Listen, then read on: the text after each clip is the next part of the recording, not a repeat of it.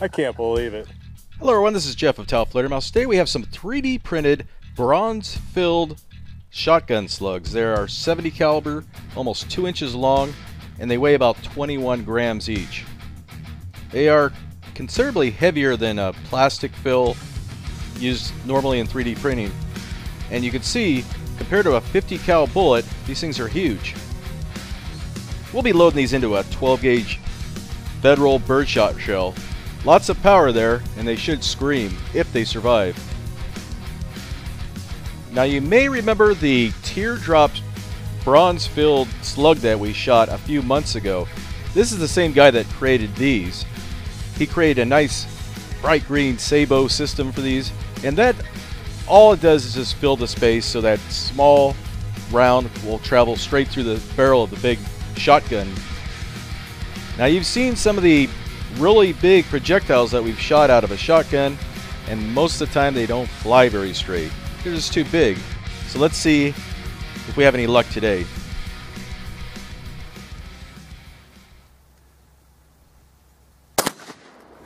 Wow.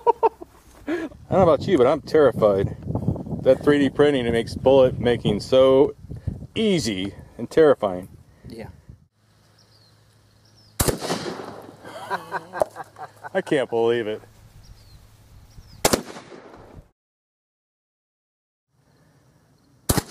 He went through it.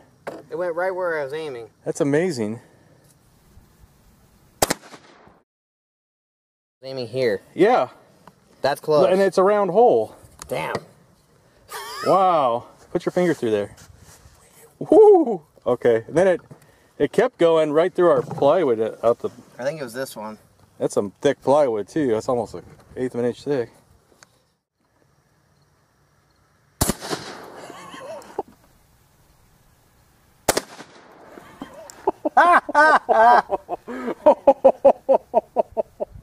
Oh boy. I forgot to shower today. Wow. It blew out the back here. This is all new, Darren. Oh, it did? Oh, it did. Holy crap.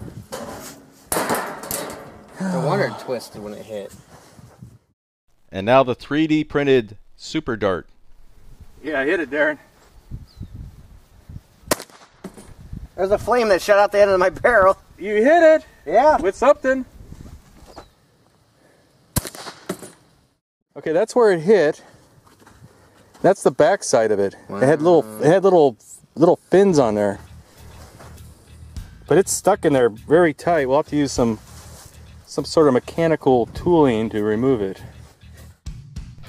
I'll be honest with you, I didn't think these rounds would hold together. The G-shock of accelerating out of a shotgun can be pretty stressful. And we were just amazed that every shot that Darren made was actually on target. We didn't expect that. We brought out some of the Big Blast targets, which is a special cap that goes on a 2-liter bottle, and you pressurize it to about 100 psi. And those things were as loud as the shotgun. The black powder is just black chalk, and you can buy that at like Home Depot for chalk lines. Now I've been saving these 3D printed bronze filled slugs for a long time, for several months, and I was waiting until we had some kind of rifled system to shoot them through. And we were using our Benelli Nova with a rifled choke tube to give that bullet a little bit of a spin. Even though the slugs are spinning, they're still tumbling around for the most part, and you'll see in some shots where there were actually parts of the slug broken away. This one seemed to survive in one piece though. Two of the slugs had yellow tape around there which acted like a slip ring to engage the rifling of the choke tube. And then finally we have this crazy little 3D printed sabot dart, and we were just cracking up that that thing even worked, because it was really tail heavy, but the big fins apparently gave it enough drag to fly somewhat straight. Now mind you, we had shot some other exotic rounds that day, and we're having a really bad day. Lots of failures, and we were just overjoyed that something was finally working.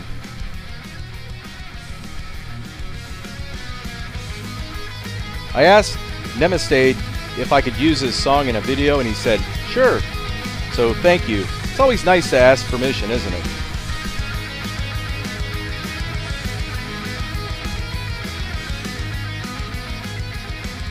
Hey, I just recently discovered a channel called Sea and Arsenal. Currently they're doing a series of World War I firearms. You'll be seeing a bunch of guns that you may not have ever even heard of, and you'll see how they function, what their purpose was, what their strengths were, what their weaknesses were, how they were developed, the history of the guy that invented them. And it's all done in a very easy to understand, very watchable and enjoyable format. So not only do they show you the guns on a bench top, they also take them out and shoot them. And many of the guns they use are actual museum pieces. And then afterwards they evaluate the gun, tell you what it's like shooting, whether it would be a good gun to carry into combat or not. I really recommend this channel. Go check them out. Good. Well, again, notifications are going to be after the credits, and we're really glad that you guys tune in and watch this show. We're getting a lot of love. We appreciate it every day. Yeah, thanks, guys.